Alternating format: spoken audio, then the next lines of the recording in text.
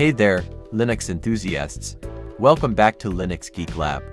Today we're going to quickly walk through the steps of creating a new user in Fedora. If you're ready, let's dive in. The first step is to open the terminal in Fedora. You can do this by searching for terminal in the applications menu.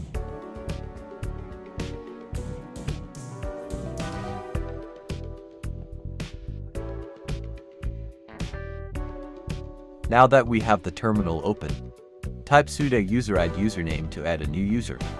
Replace username with the name you want for your new user.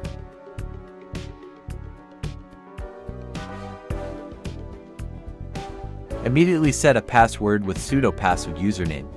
Follow the prompts to create a secure password.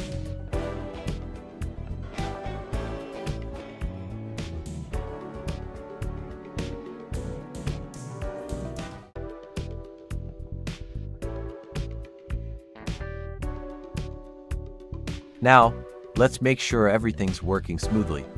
Switch to your new user account by typing username in the terminal. This allows you to run commands and perform tasks as that user. You'll notice the command prompt changes, indicating you're now operating under the new user's privileges. Alternatively, in Fedora, you can switch users directly from the user menu. Click on your username in the top right corner of the screen. Then select the new user you've created. Enter the password when prompted, and you'll switch to the new user session. If you found this helpful, give it a thumbs up and subscribe. For more Fedora and Linux tutorials, drop a comment below. Thanks for watching.